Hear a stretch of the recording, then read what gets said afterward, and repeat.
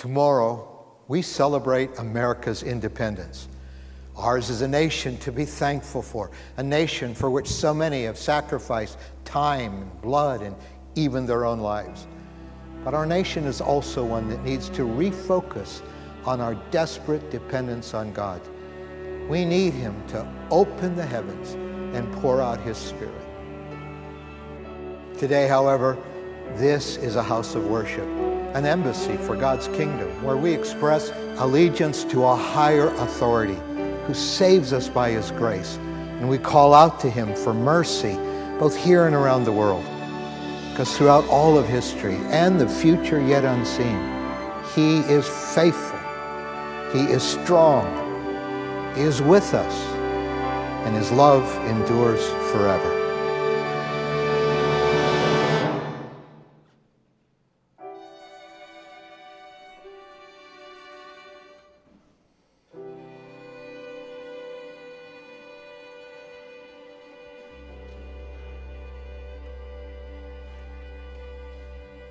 Good morning, Central Assembly. Let's stand to our feet and worship together, whether you're here in person or online. Let's sing together. Give thanks to the Lord, our God and King. His love endures forever. For He is good, He is above all things. His love endures forever. Sing praise.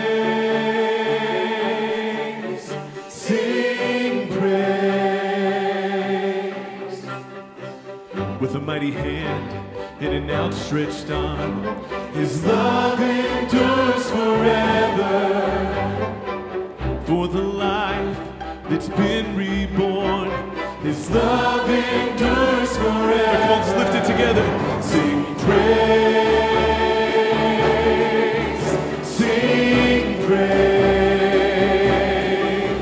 sing praise, sing. Forever God is faithful, forever God is strong, forever God is with us, forever and ever. Come on, sing with us. From the rising to the setting sun, declare it. His love endures forever.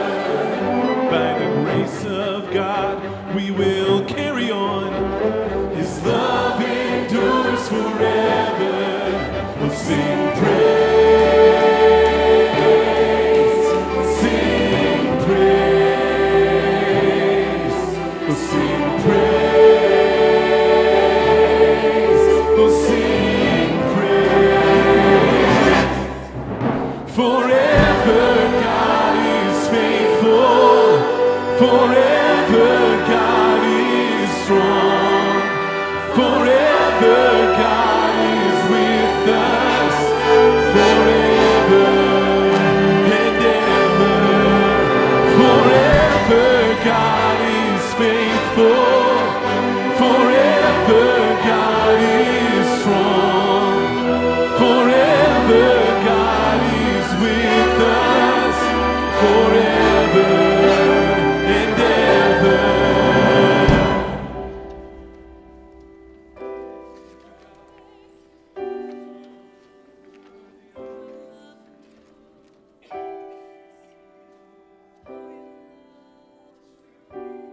Come on, sing it with me. His love endures forever. Yes, His love endures forever. His love endures forever. Yes, His love endures forever. Sing praise, sing praise. Come on and sing praise, sing praise. We sing praise, we'll sing praise. Sing praise.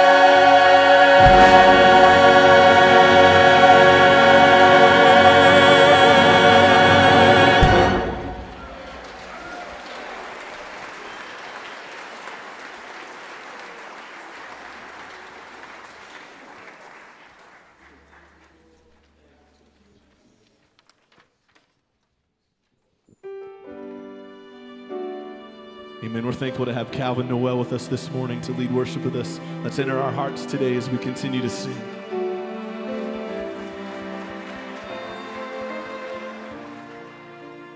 Draw me close to you.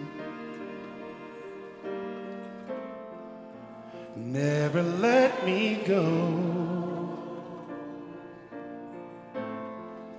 I lay it all down again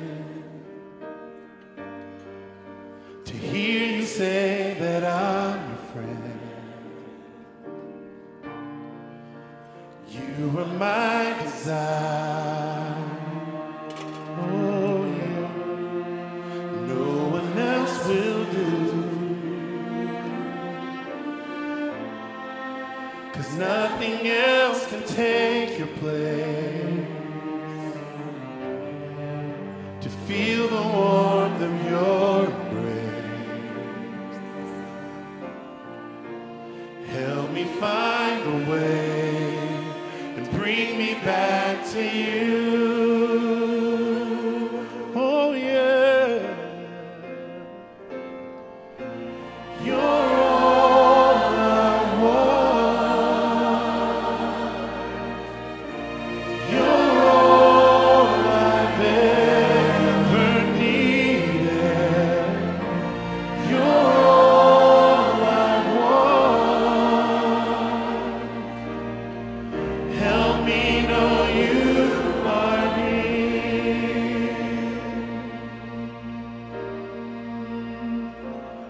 draw me close to you.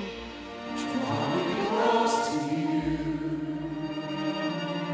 Never let me go. Never let me go. I lay it all down. I lay it all down again. To hear you say that I'm your friend, Liv. To hear you say that I'm your friend. For you are my desire. You are my desire. And no one else will do. No one else will do. 'Cause nothing else can take your place. 'Cause nothing else can take your place. To feel the warmth of your embrace. To feel the warmth of your embrace. So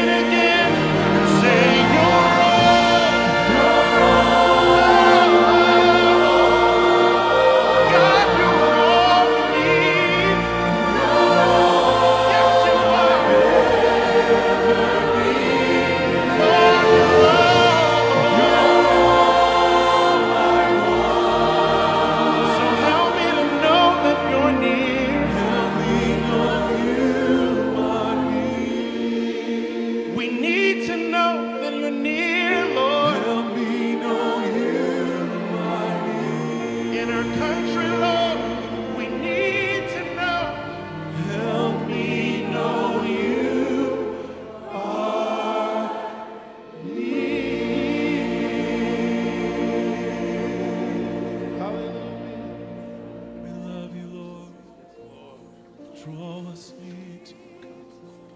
You may be seated.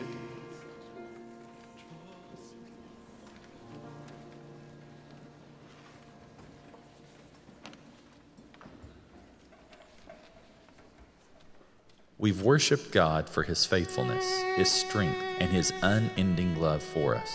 Yet that didn't come without a cost. Before we invite him to pour out his presence and his spirit into our personal lives, our church, our community, and our nation, we take time to remember Christ's redeeming work on the cross. Paul told the Corinthians, everyone ought to examine themselves before they eat of the bread and drink from the cup. So let us now honor his gift of sacrificial love by examining ourselves and repenting of anything that may be standing in the way of a right relationship with Christ.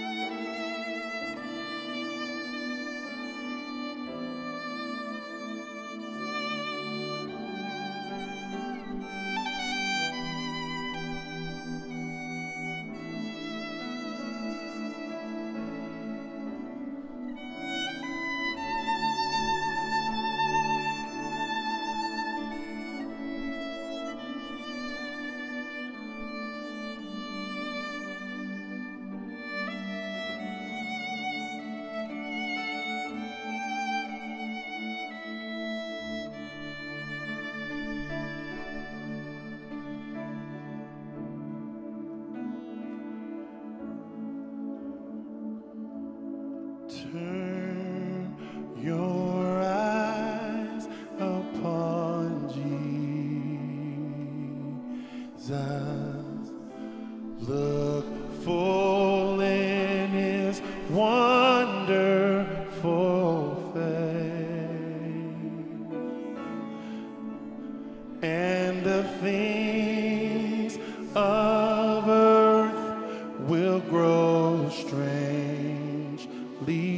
dim in the light of his glory and grace.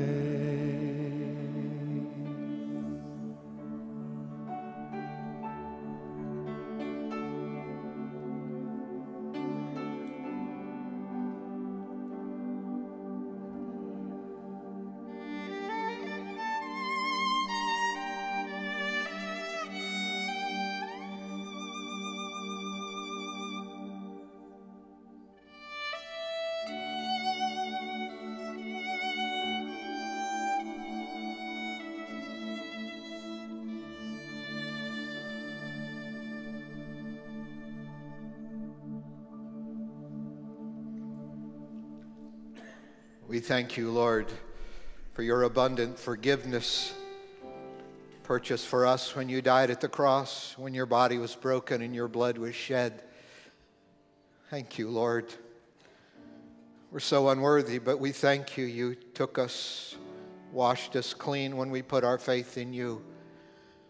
And we pray that if that moment has not come for some of us yet, this will be that moment of simply turning from our sin, repenting, seeking your forgiveness based on what you have done for us, not what we've done for you.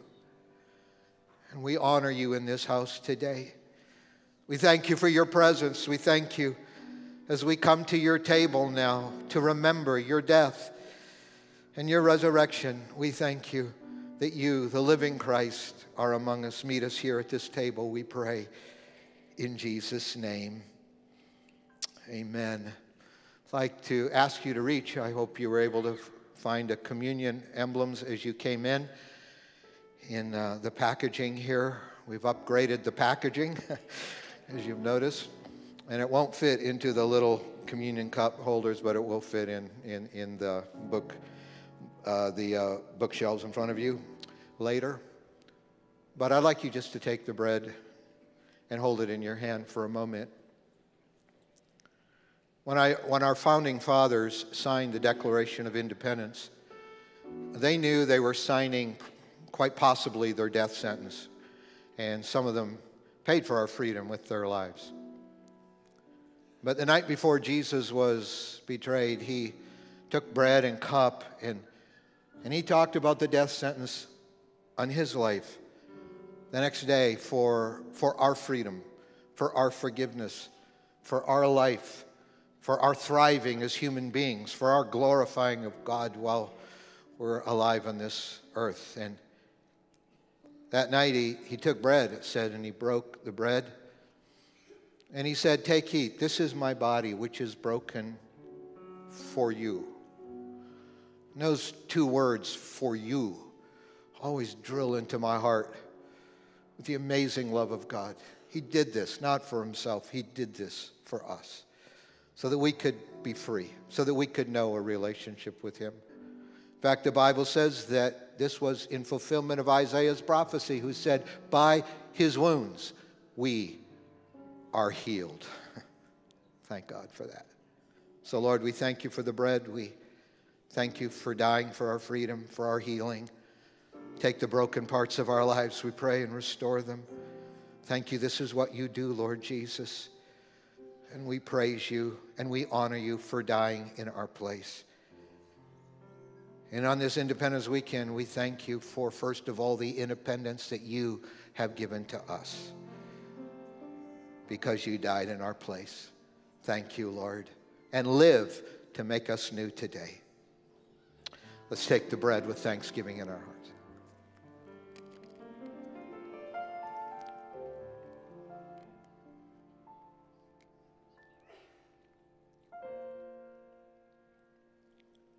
Thank you, Jesus. Thank you, Jesus. Just let his healing come right now. Let his restoring work wherever you need it. Let it come as we sit in his presence. Thank you, Jesus. Hallelujah. In the name of Jesus, we are healed. Thank you.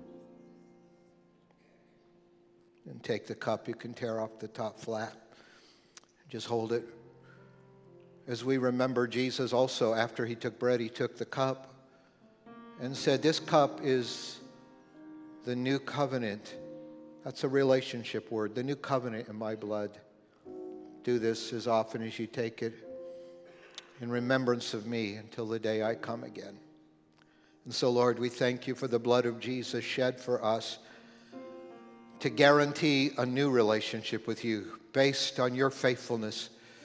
Lord, where our sins would be washed away by your blood, where you would, oh God, qualify us to share in your presence and to be filled with your Spirit because of your blood shed.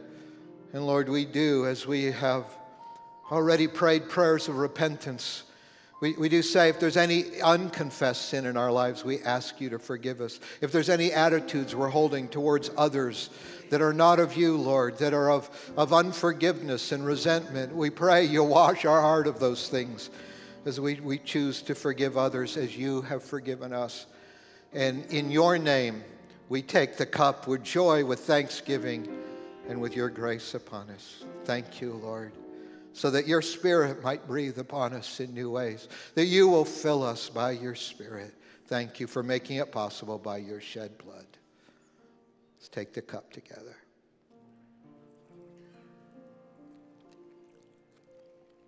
Hallelujah.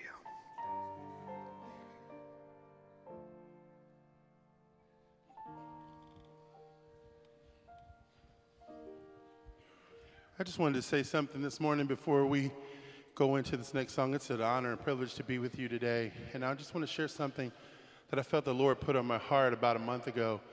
I was leading worship in Dallas, Texas, and the night before I went to bed, and during the middle of the night, I woke up and both of my knees were burning. And I didn't know what that was. That was kind of weird for me. And I went to service that next morning, and I was in the front row. And I just kept asking God, like, God, show me, please tell me what this means. Why are my knees burning? And just out of nowhere, the Lord gave me a word for the people there, which I think is appropriate for where we are today. He said, Calvin, I want you to go out there and tell the people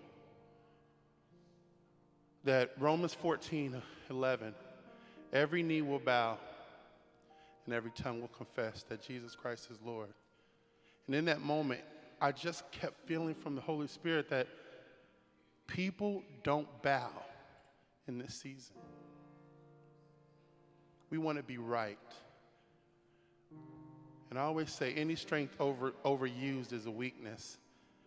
And I just told the Lord in that moment, whatever it is, I plan to bow my heart. And I just pray today that we are desperate for the presence of the Lord, and that we learn how to bow in his presence and to bow to him and surrender to his lordship. Amen.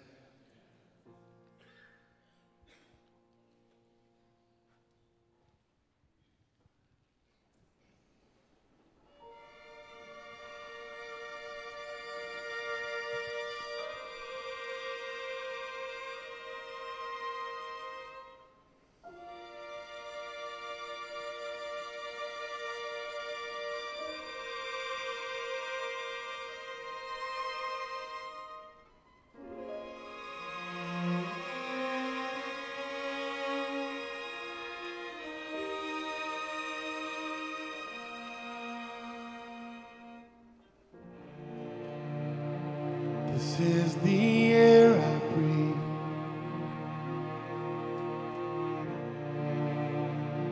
This is the air I breathe. Your holy presence living in me. Oh yeah. This is my daily bread. Oh, you are. This is my daily bread. Your very word.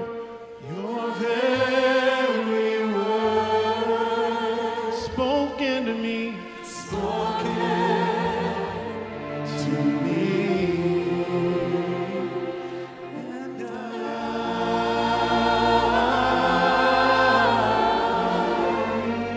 I'm desperate for you.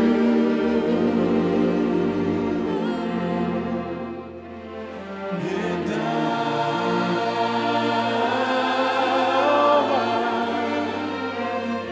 I'm lost without you. Oh yeah.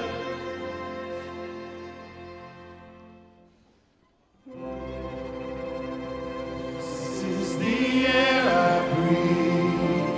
Oh yes. This is the air I breathe. Your holy presence. Your holy presence. Living in me, Lord.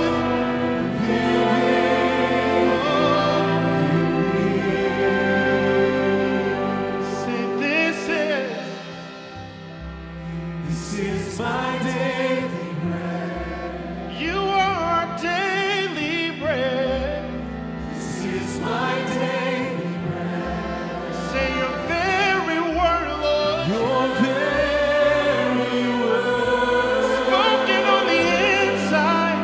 Spoken to me. Let's Come on, stand and church, sing sing it together. out. And Lord, I'm desperate for you. I'm desperate for you.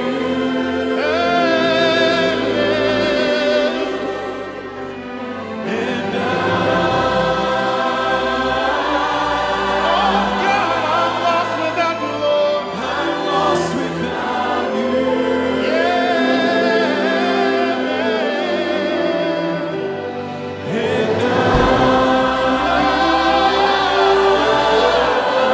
I'm desperate for you. I'm desperate for you. Can't breathe without you, Lord.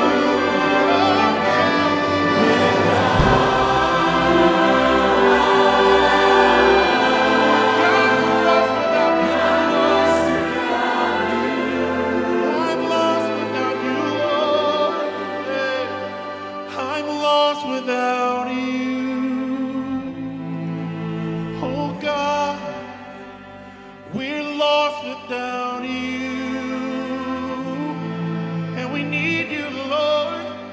We're lost without you. We need you more than ever, Lord. I'm lost without you. Hey, We are desperate for you. We need your presence in our lives, Lord. Yeah. We are desperate for you. I need you every hour, oh God. We are desperate for you. Saturate us with your presence, oh God. We are desperate for you. We are desperate for more of you, Lord. Oh, We are desperate for you. have your way in my heart today, Lord. Yeah.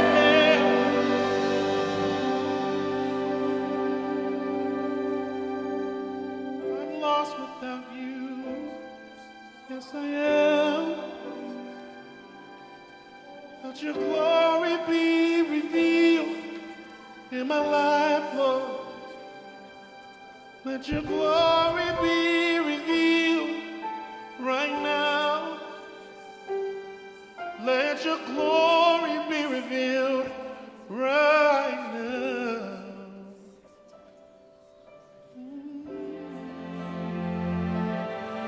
Thank you for your presence. We need you more than ever. Oh, we need you, Lord. God, I need you. Have your way, oh God, right now.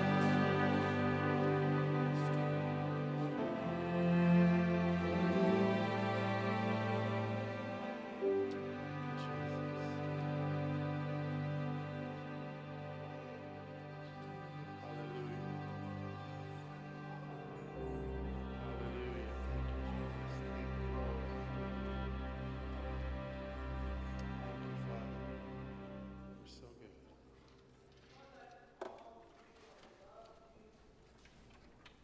Because I love you, I love those that you call me. On behalf of you, I will do for you what you are calling me to do. For I love you. I love those that you pray for. I hear you. I love you. Amen. He hears our desperate plea today, as that word said. He's calling us, and he loves us and longs to answer our plea, longs to answer our prayers today. So as we continue to sing this morning, this next prayer, this next song, start to let it rain over his church, over this city, over his people, to pour out his blessing, to pour out the floodgates, to open them over us, God. Let's make that our prayer, our desire today, God.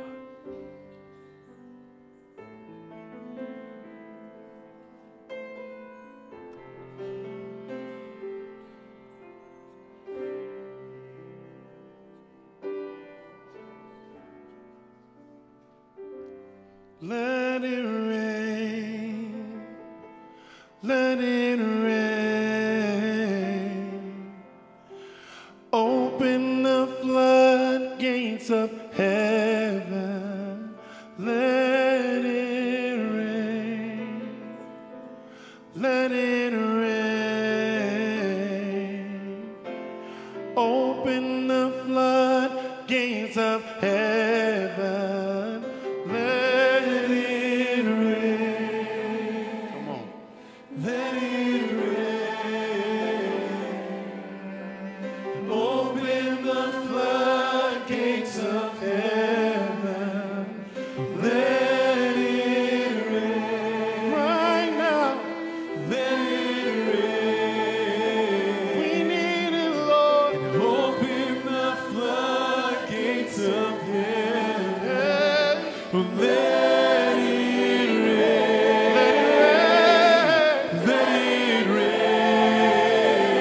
We need it, Lord. Open the floodgates of heaven. Let it rain. Let it rain. Right now, Lord. Let it rain. We need it, Lord.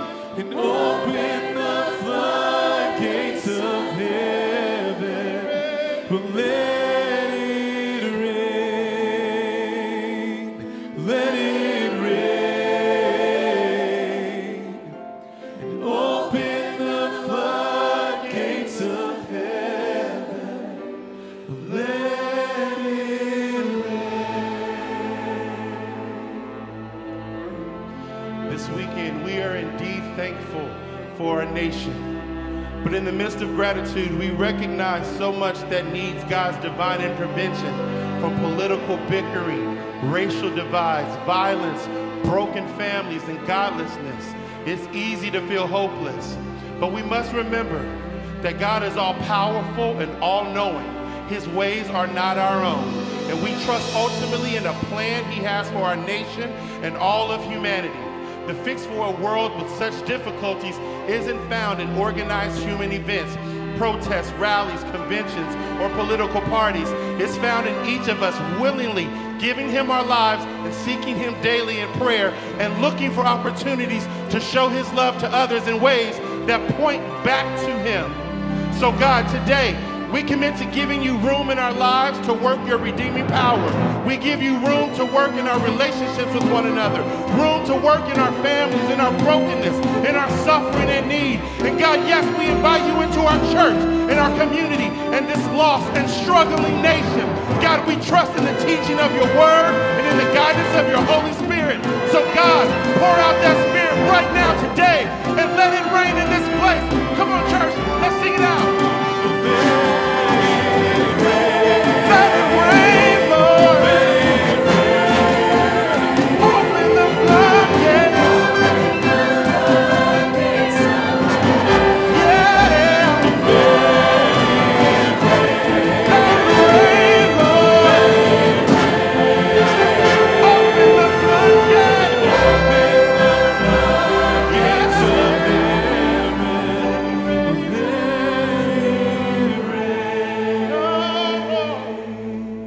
Let it rain. Open the floodgates over Your people, Lord. Let it rain. Let it rain on Your people here today, God. Open up the floodgates of heaven and pour out a blessing, God. Yeah. Let it rain. Oh, God. Let it rain. Yeah. Open the floodgates of heaven. Let it rain. Let it rain. Open the floodgates of heaven. Let it rain. Let it rain. We need You, Lord. Open the floodgates of heaven. Let it rain. Oh, yeah. Let it rain. We need It, Lord.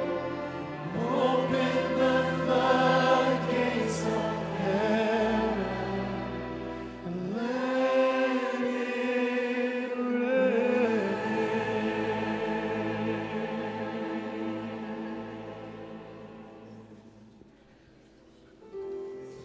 Jews, the living church, just lift your voices to Him. Lord, we're here to call out on behalf of our families, of our cities, of our nation, on behalf of our world, oh God.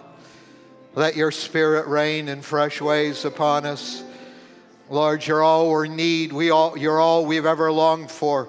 We're desperate for You, and we pray for the rain of heaven. We pray, oh God, for a spiritual awakening in America, Lord, from coast to coast, border to border, up into Canada, down into Mexico, Alaska, Hawaii.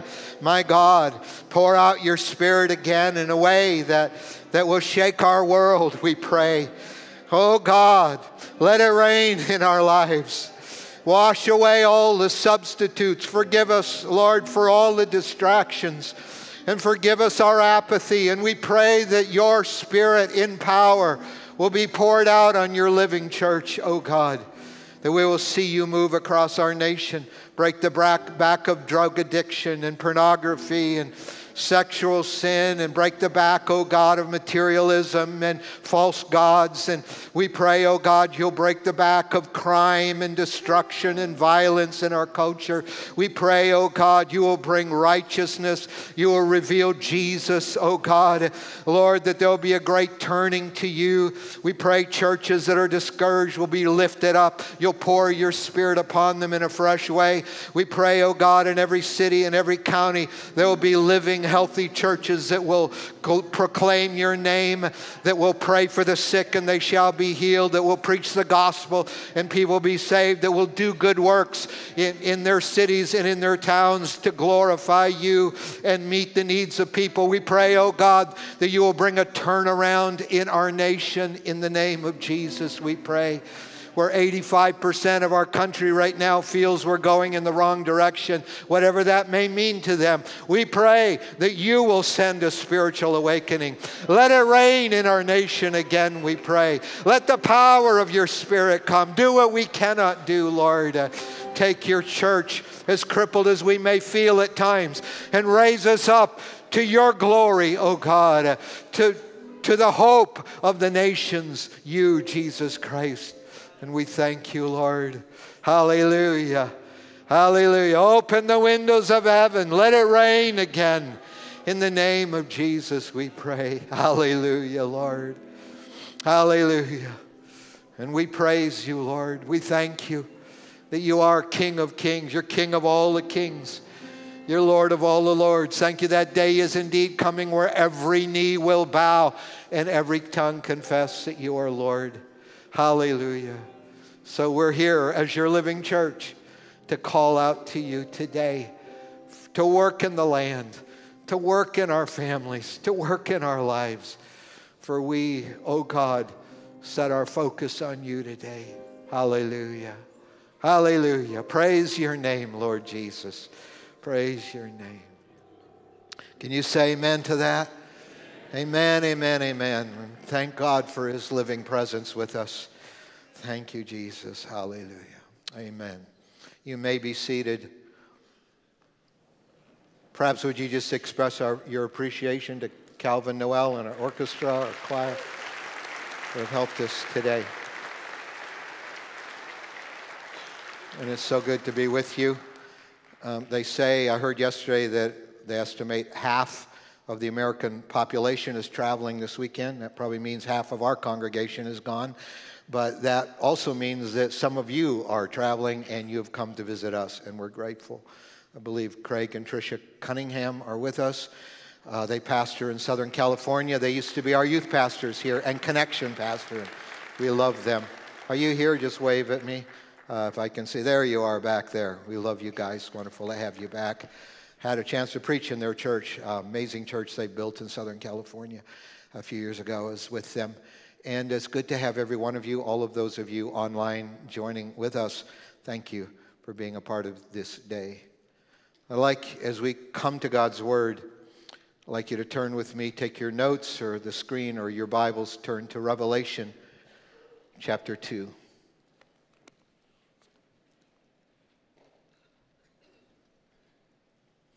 If you're 40 years old, you have lived just long enough to know that in 40 years, a lot can go right and a lot can go wrong. It's about that much time. Well, about 40 years after the Apostle Paul started a church in the world-class city of Ephesus, about 40 years later, Christ from heaven sent a message, a personalized message to that church in Ephesus. It was about 40 years old at this point. Wonder if Jesus sent Central Assembly a personalized message. Wonder if Jesus was to talk out loud to the church in America today. I wonder what he'd say. Well, I think it'd be similar to what Jesus said to that Ephesian church that bears so many similarities, that city, to our nation today. He says in verse 2 of Revelation 2, I know your deeds, your hard work, and your perseverance. I know that you cannot tolerate wicked people, and that you have tested those who claim to be apostles but are not, and have found them false. You have persevered and have endured hardships for my name, and have not grown weary. So in those 40 years, a lot had gone well. Yet verse 4, I hold this against you. You have forsaken the love you had at first. You've forsaken your first love. You no longer sing songs like, I'm desperate for you. You're all I need. You've left your first love. And then verse 5, our marching orders, consider how far you've fallen. Repent and do the things you did at first. If I could paraphrase that verse in 3 words, it would be the 3 words, refocus. You've left your first love, so you need to refocus on your first love again. And then repent. Remember how far you've fallen, and repent. And then return. Go and do the first things that you did. Go back to what you did at first. Refocus, repent, and return. Let's just walk through those 3 words this morning. First of all, refocus. Refocus on what? How great a church we are? How much we have in America? We need to go back to refocusing on the one who truly needs to be our first love, and that's Jesus. Let me tell you, before it's wonderful worship songs and great choirs and orchestras and praise bands, it's Jesus. Before it's inspiring sermons and favorite podcasters, it's Jesus. Before it's church programs and church buildings that we may love, it's Jesus that we love more. And I'm going to mess with you here now. Before it's donuts and coffee in the lobby and lunch after church with your friends, it's Jesus. We love him more than any other of those things because he is all we need, as we powerfully sang this morning. It's Jesus. And that's why what Paul writes in Colossians 3 is so incredibly important. Verse 1, since then you've been raised with Christ. Set your heart on worship songs? No. Set your heart on your favorite speakers? No. He said, set your heart on things above where Christ is, seated at the right hand of God. Set your mind on things above, not on earthly things. For you died, and your life is now hidden with Christ in God. My friend, Dr. Gary Tyra, in his wonderfully inspiring book, Christ's Empowering Presence, he talks about how revolutionary Colossians 3 became in his life. He writes, at the heart of many of the approaches to Christian spirituality that have been offered over the years is the idea that it's possible to learn to live moment by moment in the felt presence of the resurrected and ascended Christ. It's possible to approach all the events in the course of a day with a sense that we're not alone, that Christ is right there with us, loving us, encouraging us, enabling us to respond to this or that situation or person the way he would. The life-altering concept of Christ's empowering presence. Now, my friend Dr. Tyra was a pastor and a professor, and he said, when I began to discover first love again, when I began to discover Colossians 3, setting my life and whole attention moment by moment on Jesus, he said, it was at a time in my life when words like this described me. He said the words like hurry and stress and anxiety and frustration and impatience and melancholy. Those words, even though I was a pastor, even though I was trying so hard to live for Jesus, those were the words to describe me. And that's how many of us, we start with Jesus, but he no longer is our first love, and we're focused on everything else. We even get focused on our busyness and that pressure to perform out of all the right intentions. Our Christian lives become just checking off the boxes and striving and probably low-level guilt all the time that we're never matching up. It's time to refocus on Jesus. My friend Dr. Tyrus said, my life began to change when I just began to refocus on Jesus. As Gail Johnson has written, she said, striving and pushing and shoving will never bring life to your soul ever, but Jesus will. It's just refocusing on him. He said, I have this against you, Jesus said to this church, that you don't just focus on me all the time anymore. As Von Parrish said, in many of our churches, Jesus is still the commercial, but he's no longer the main event. And so no wonder he says, consider how far you've fallen and repent. Repent. Repentance has to do with our sin. What do we repent of? We repent of all sin in our lives. It's the game-changer word. And it grates in a kind of uncomfortable way against our contemporary ears. Most people you will work with this week probably do not have the word repentance even in their vocabulary. And a lot of churches are trying to distance themselves from this word because it feels offensive. And it is offensive. First of all, for two reasons. First of all, because it's honest. It's an honest word. Repentance means you're not allowed to be a hypocrite. You can't fake it any longer. Repentance means you got to come clean and be honest about what is really going on in your life and heart. I think honesty is one of the hardest things about being a Christian for me. It's that abject honesty. I want to live in denial. I want to point the finger and blame other people. But God's Spirit always brings me back to honesty. And then out of that honesty, I find that this word is very humbling because it brings me to the place where I have to admit that my way was wrong and God's way was right after all. And that's humbling to admit you're wrong. It's humbling to say, God, I blew it. You were right all along. And yet repentance will bring you back to that place. David, in that great psalm of repentance, Psalm 51, where he had committed adultery and then committed murder, and he's repenting in this psalm. And he says, my sacrifice, O God, is a broken spirit, a broken and contrite heart. You, God, will not despise. I mean, when we're flaunting our credentials, when our self-esteem has become more important than God's esteem, I want to tell you, we block off the grace of God. But repentance brings us to honesty and to humility. We can't be hypocrites anymore. We got to be the real deal in it all. And we, in humility, realize that in our brokenness, He meets us with His fullness. He dwells with the humble.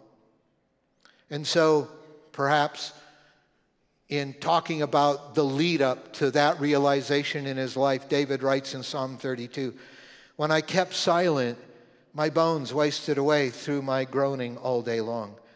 For day and night your hand was heavy upon me, and my strength was sapped as in the heat of summer. We've been feeling the heat of summer this week, and it's going to get worse next week. Sorry to tell you that. My irrigation system is not working right now.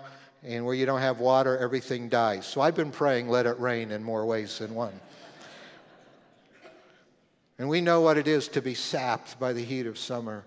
And he said that's what the conviction of the Holy Spirit, God calling me to that place of humility and honesty again. He said, God was working on me, and your hand was heavy on me, and my strength was sapped as in the heat of summer. Then I acknowledged my sin to you and did not cover up my iniquity. I said, I will confess my transgressions to the Lord, and you forgave the guilt of my sin. Can I hear a praise God somewhere in this house? He forgave the guilt of my sin. That's why Peter could preach in Acts 3, verse 19, repent then and turn to God so that your sins may be wiped out, that times of refreshing may come from the Lord. It's an honest word. It's a humbling word. It's a hard word, repent. But it's the door opener to the reign of heaven and the grace of God. He's saying you've lost your first love. You need to refocus on Jesus. And you need to repent of all the Jesus substitutes in your life. And the reign of heaven's going to come. That's why Frank Bartleman, who was so central to the Azusa Street revival 115 years ago, which was where Central Assembly ultimately came from, he said the depth of revival will be determined exactly by the depth of the spirit of repentance. God, help us, Lord, help us. You've forsaken your first love. You need to refocus on Jesus. So consider how far you've fallen and repent. And then Jesus said to the Ephesian church, and do the things you did at first. You need to return to what you were and what you did at first. And I think for us in America, Jesus would say to his church, I just want you to return to being the people of God. And I almost titled that point, Return to Being Unashamed to be the People of God.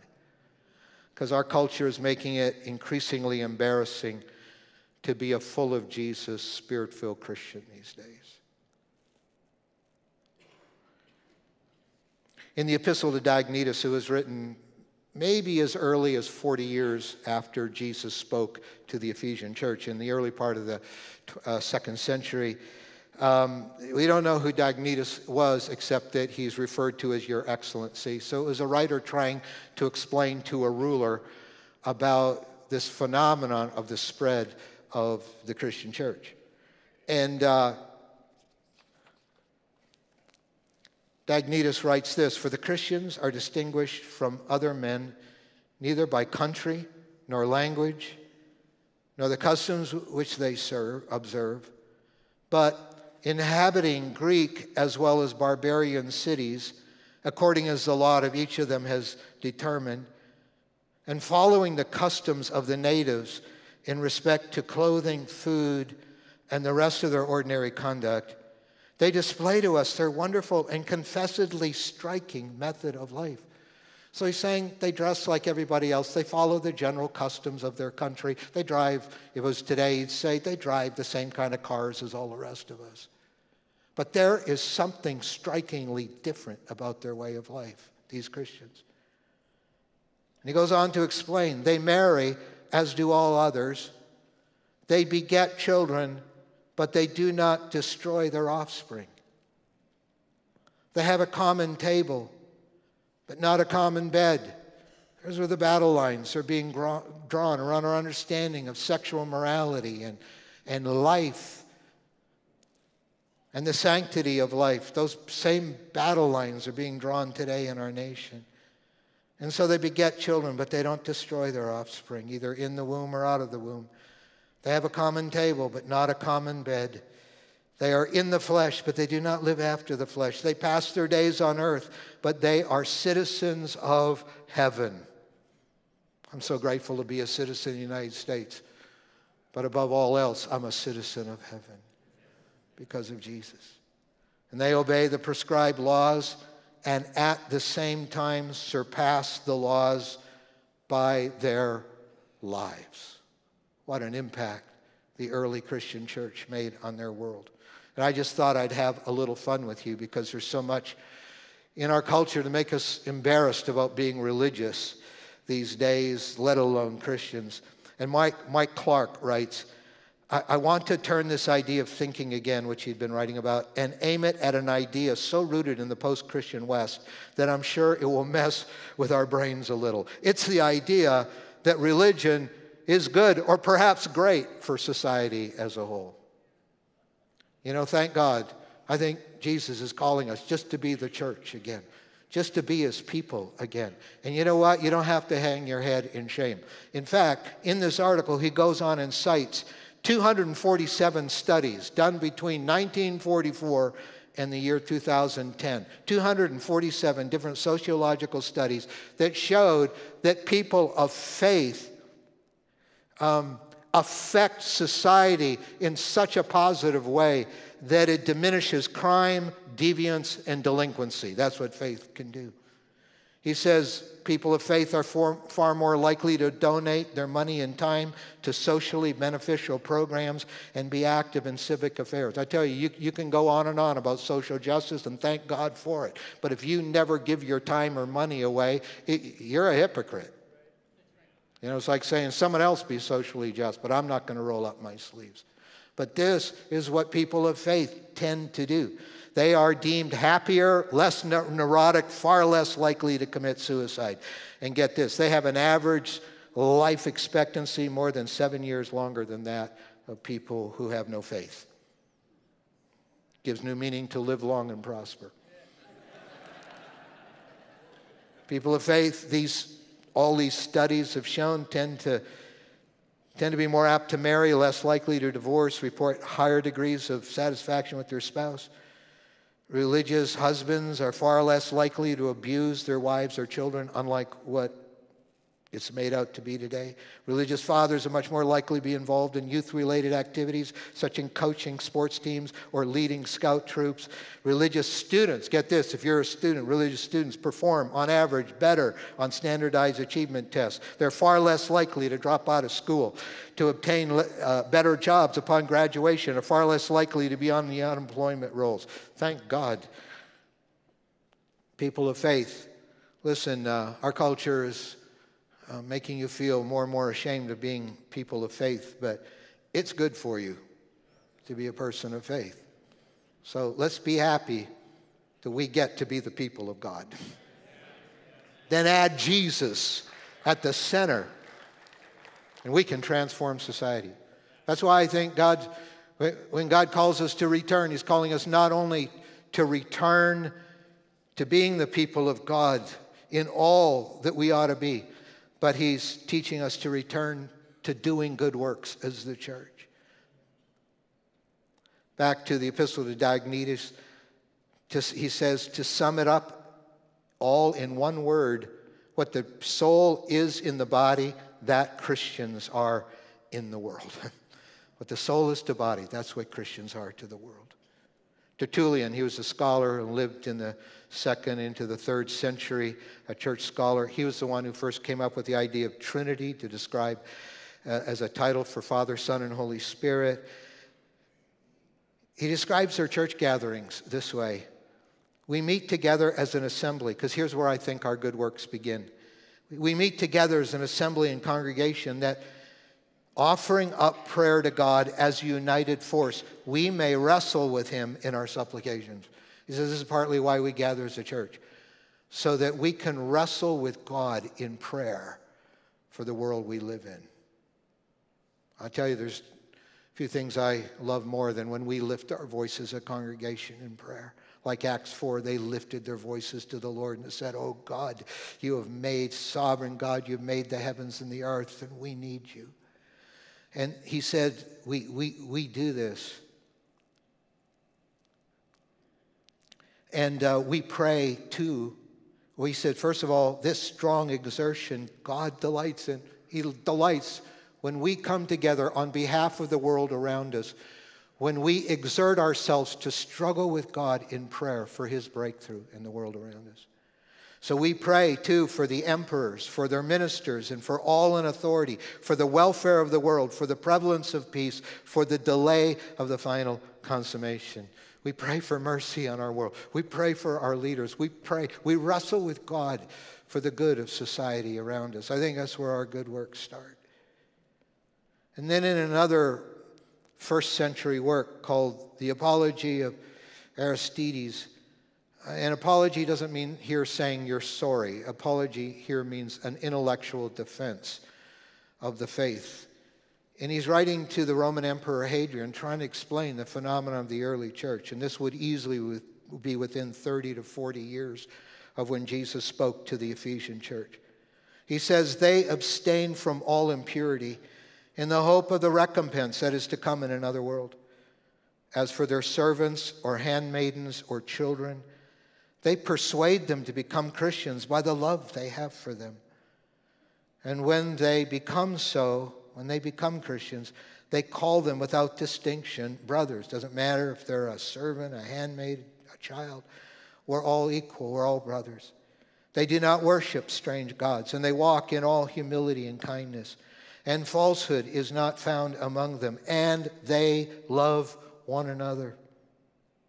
When they see the stranger, they bring him into their homes and rejoice over him as over a true brother. For they do not call those who are after the flesh, but those who are in the Spirit and in God. And if there is among them a man that is poor and needy, and if they have not an abundance of necessities, they fast 2 or 3 days that they may supply the needy with necessary food. This is what Christians are like. If they find someone hungry and they don't have extra food, they will go without food for 2 or 3 days so that they can give it to somebody else who does have a need. I want to tell you, the love of God shown through us in good works to our world, so transforming. That's why Paul writes to Titus in the New Testament, in Titus chapter 3, verse 1.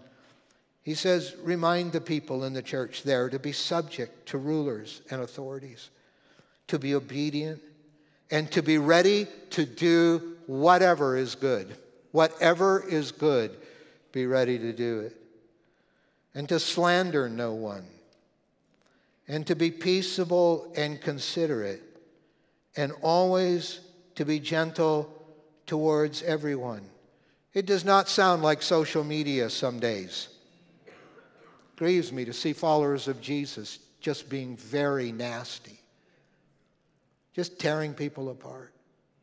The ethic of the early Christian church, the thing we need to return to, was they were people of good works. He says, be ready. Tell Titus, tell him to be ready to do everything was good, and don't slander people, and be peaceable and considerate, always gentle towards everyone. And then in the next few verses, Paul will go on in Titus chapter 3 to remind them, I think, of the third thing God calls us to return to. He calls us to return to just unapologetically being the people of God. He calls us to return to doing good works to change our world. And most of all, to really change our world, he calls us to proclaiming the good news. Because he goes immediately to describing good news. He says in the next verse, verse 3, at one time we too were foolish. We were disobedient. One time meant before Christ, before we had a life encountering change with Christ. Not before we just volunteered at the food pantry.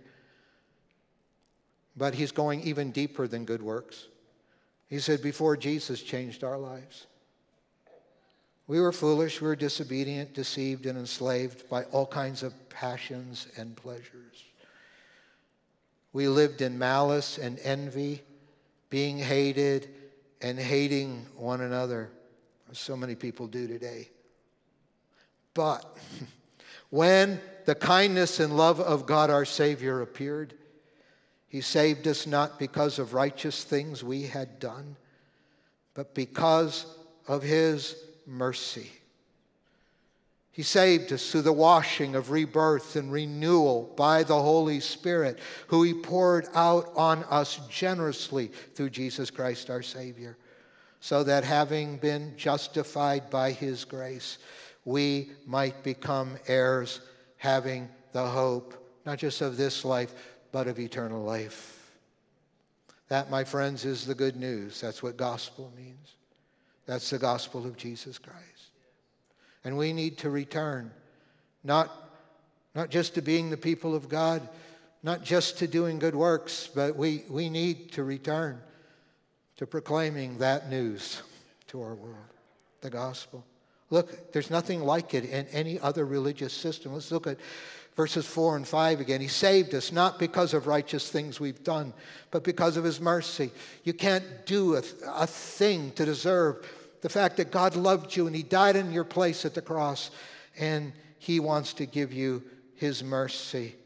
And good deeds ought to fill your life. That's partly how we witness to our world, by doing good deeds and serving the poor and the hungry and the needy in our world. But it starts with Jesus showing mercy to us. And in that mercy, he changed us. He saved us through the washing of rebirth and renewal of the Holy Spirit, whom he poured out generously through Jesus Christ our Savior. It's not just believing the right things. It's Jesus. That's why we pray, let it rain. Lord, by your Spirit, come. May your Spirit touch people's lives. May they put their faith in you. May they be born again. May they be renewed inside out by the Holy Spirit, so that having been justified by his grace, we become heirs, having the hope of eternal life.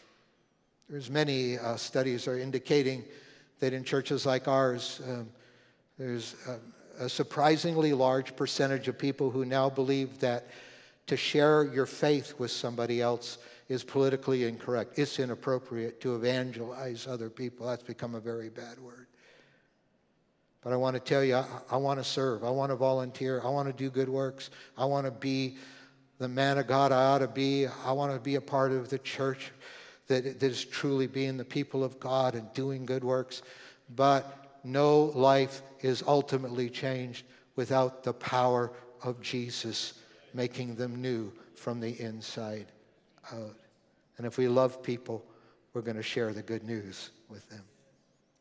So Revelation 2, verse 5, because they left their first love, God calls them to refocus. Refocus on Jesus. And then consider how far you've fallen and repent. Repent. And then do the things you did at first, being the people of God, doing good works as the Church of Jesus Christ ought to, and proclaiming the good news. Would you stand with me? Thank you, Jesus. Thank you, Lord. We're going to be closing with a song. It's so wonderful to be with you on this weekend. May we hear Jesus saying to his church, refocus and repent and return. And may we say yes. Amen. With our heads bowed just for a moment. You're here and you maybe need to repent. Your life's not right with God, and you need to refocus your whole life on Jesus. And or maybe you did at one time in your life, but you need to return to that again. I'm just going to pray for you. I'm not going to embarrass you. I'm just going to pray for you for a moment. But as I look across this congregation, if you just want to wave your hand at me and say, Pastor Jim, include me in that prayer. I need to repent today. I need to return to him. I need to refocus on Jesus in my life, and I need help with that. You just wave your hand at me. I want you to acknowledge that. It's so important to acknowledge. Remember, repentance, it requires honesty on our part. And you just honestly say, yes, Lord, I need Jesus today. Thank you. Lord Jesus, you see our hearts. You see our lives. You see our great need of you. And we thank you that you are King of kings and Lord of lords. Thank you, Jesus. Thank you. There is no one like you in heaven or in earth. And we just pray, oh God, for all of us who just need to refocus on you. Maybe our lives have just become full of striving and things that really aren't bringing life to us. You are the one who brings life. Just help us to begin every moment of the day just paying attention to you, just living in your presence. And Lord, where there's sin in our lives, we repent. We ask you to forgive our sin right now in Jesus' name. Lord, there's no revival without repentance. There's no season of refreshing without repentance. And my God, help us not to be tolerant of sin. Help us to be honest about it and humble, and help us to turn from it and call upon you for forgiveness. And Lord Jesus, we pray that you'll help us to return to the things we did at first, perhaps, when we did have hearts alive for you. And return to all the things that we ought to be as a church, to be your people and to do good works and to proclaim the gospel. My God, help us on this Independence Day weekend, for the sake of our nation. Help us to return to those things, to being your people and doing good works and proclaiming the gospel. And we pray again that your Spirit will breathe upon our land and upon our nation. And we thank you for it. Hallelujah. Hear us now, Lord, as we sing this closing prayer to you. In Jesus' name.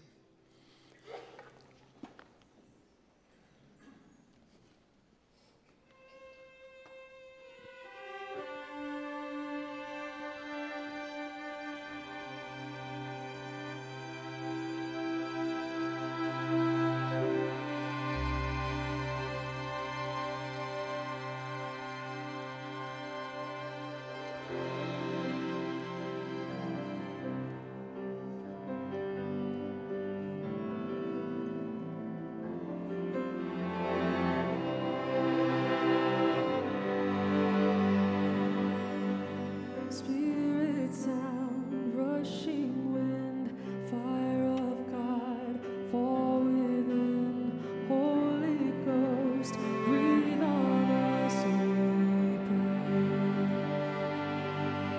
As we repent and turn from sin, revival embers smoldering, breath of God, fan us into flame. 'Cause we need a fresh wind, the fragrance of heaven. Pour your spirit out, pour your spirit out. Oh.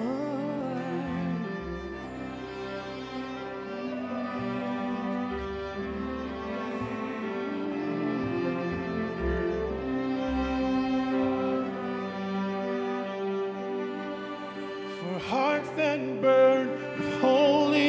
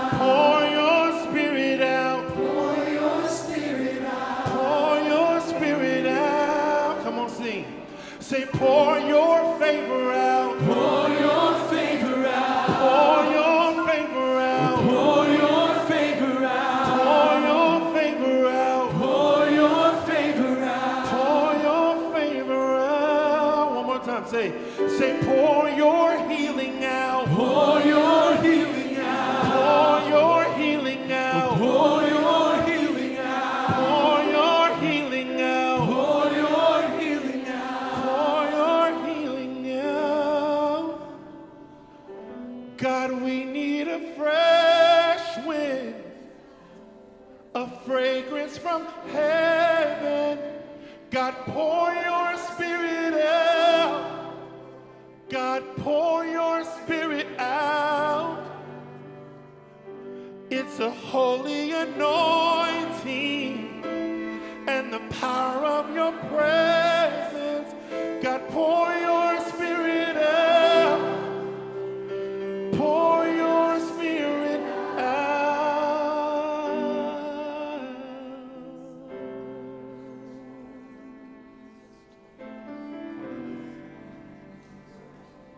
We're here for that, Lord. Your spirit, your grace.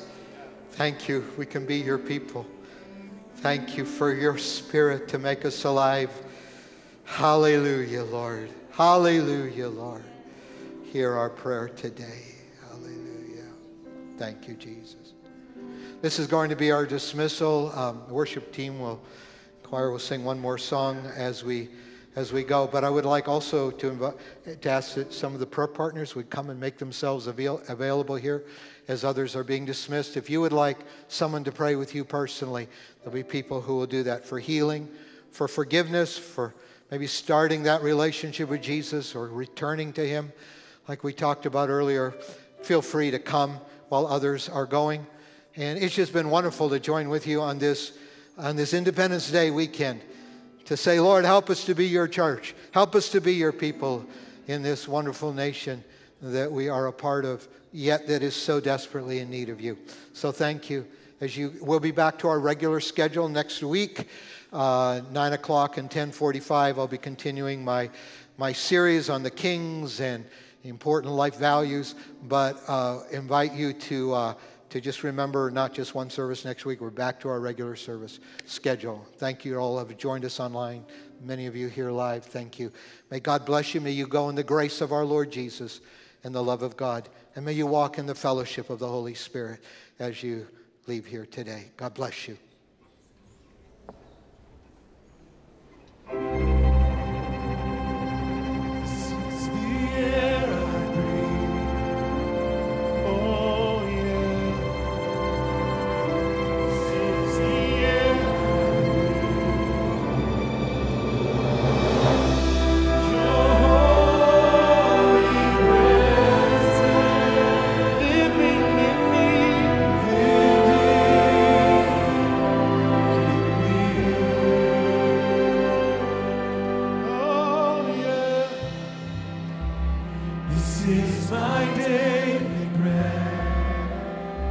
My daily bread.